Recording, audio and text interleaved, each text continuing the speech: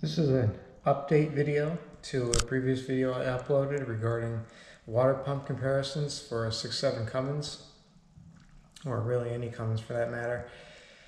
I replaced my original factory 2012 6.7 Cummins water pump with this Boztec unit here.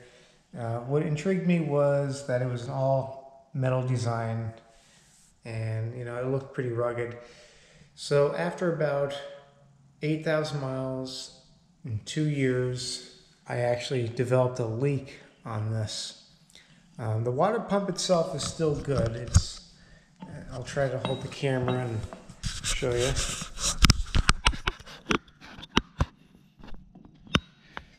That's still good. It moves nice, free, it's not loose, nothing's broke or anything, but the water pump itself is okay, but it was the seal that developed the leak. You can see all the corrosion around the water pump itself.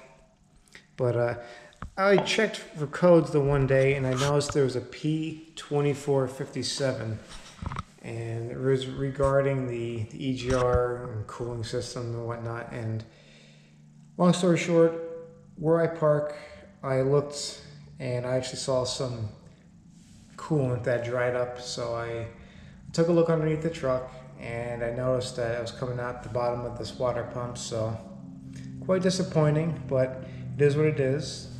I ended up changing out this Boztec and I went with the bulletproof diesel unit that they have. Relatively new product they have, but I installed that here on the truck.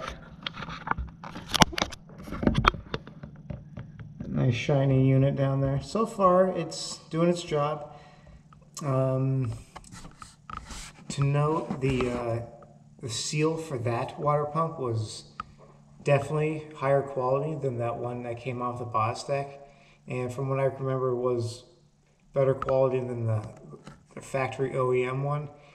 So that was comforting to see, and they actually advertised that seal part of the water pump on Bulletproof Diesel's website, so that was pretty cool. Other than that, it's that new Bulletproof Diesel water pump. It's all metal design.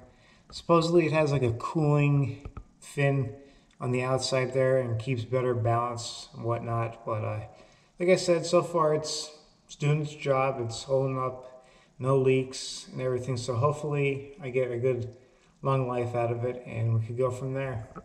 So that's this update with this water pump. I know my previous video comparing the two, not the greatest video in the world, but it does have some good points to it. So, okay, until next time, take care.